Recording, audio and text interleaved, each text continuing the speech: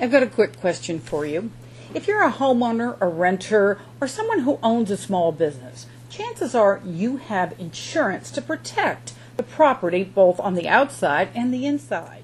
But if something awful were to happen, fire, flood, anything cataclysmic, could you even tell the insurance company what you had? I bet you couldn't. Watch this clip from the Insurance Information Institute. What exactly do you own? Sure, you know you have a television, a stereo, a computer, maybe a printer, and a whole bunch of CDs. But if they were stolen or lost in a fire, do you really know exactly what you own? It's recommended you spend a day or two taking an inventory of your home. Gladys Dubon is taking exactly the right steps. She is using a digital camera. She photographs the television, the stereo system, and a prized collection of CDs. Pictures try to write down the serial numbers and the make and model of the items you're recording. Pictures will serve as a reminder of what you owned as you work with an insurance adjuster following a loss.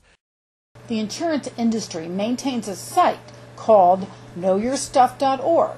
Over there, you'll find free and easy-to-use home inventory software that you can download. It lets you post pictures, receipt copies, appraisals, and other information about the items that you own. You can go room by room, item by item, and it's easy to change if you move or add something. If you give it a cost or a value for your item, it will store it and calculate a total. That's really helpful when you're planning on how much insurance you should buy. And once you start building your inventory, don't forget to send the report off-site. You can email the list to a friend, a family member, or even yourself. That way, if a disaster strikes, you'll know what you had, and it will make recovery a lot easier.